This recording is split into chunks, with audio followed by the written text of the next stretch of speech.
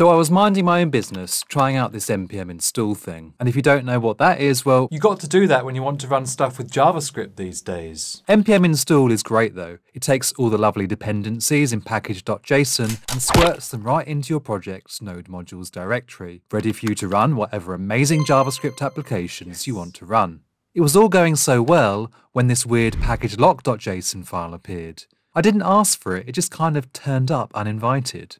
Turns out that NPM adds this file automagically to represent the versions of all the packages installed in node modules. But what was package-lock.json used for? I scoured the internet for an answer in every dark corner and crevice, but every explanation I found left me with more questions. Eventually I figured it out, and I'm telling you right now what it does, okay? But first you got to understand something. You know when you run npm install for a specific package, which is actually quite different from the other type of npm install because this one adds a dependency to your package.json file? Well, when npm does that, did you ever notice that little hat character before the version string? It's called caret. Okay, well that little caret is special, and it actually means this version or any more recent minor version, whichever is more up to date.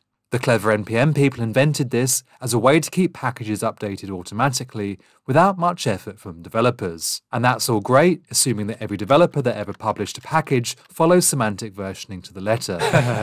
Anyway, the caret version, as we'll call it, goes a bit wonky when you consider all the updates packages get. If I run npm install today, I might get one set of package versions, but tomorrow I might get another set, depending on what new versions were published. So to make things a bit more deterministic, npm added package-lock.json. It's an index of all the packages that have been added to node modules. Anytime npm updates your node modules directory, it updates package-lock.json at the same time. And the really cool thing is that when you commit this file into version control, you're sharing the exact package versions with anyone or anything running npm. So if I clone a project which contains a package.json and a package-lock.json, what does npm actually do? When I run npm install, it installs packages from package.json, but it won't install a more recent version than what's listed in package-lock.json. This way, when you run npm install and when Bob runs npm install, you're both installing the same package versions.